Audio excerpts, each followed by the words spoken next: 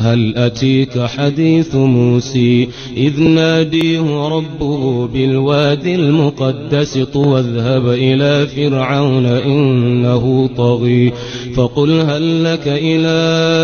أن تزكي وأهديك إلى ربك فتخشي فأريه الآية الكبرى فكذب وعصي ثم أدبر يسعي فحشر فنادي فقال أنا ربكم الأعلى فأخذه الله نكال الآخرة والأولى إن في ذلك لعبرة لمن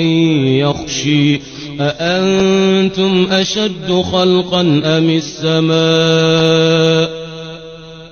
بنيها رفع سمكها فسويها وأغطش ليلها وأخرج ضحيها والأرض بعد ذلك دحيها أخرج منها ماءها ومرعيها والجبال أرسيها متاعا لكم ولأنعامكم فإذا جاءت الطامة الكبرى يوم يتذكر الإنسان ما سعي وبرزت الجحيم لمن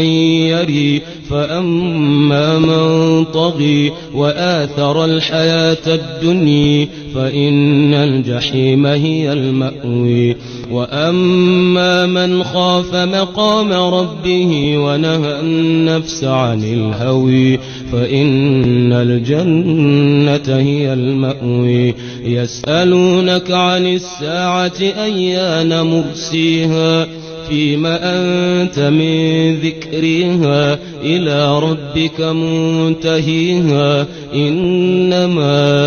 أنت منذر من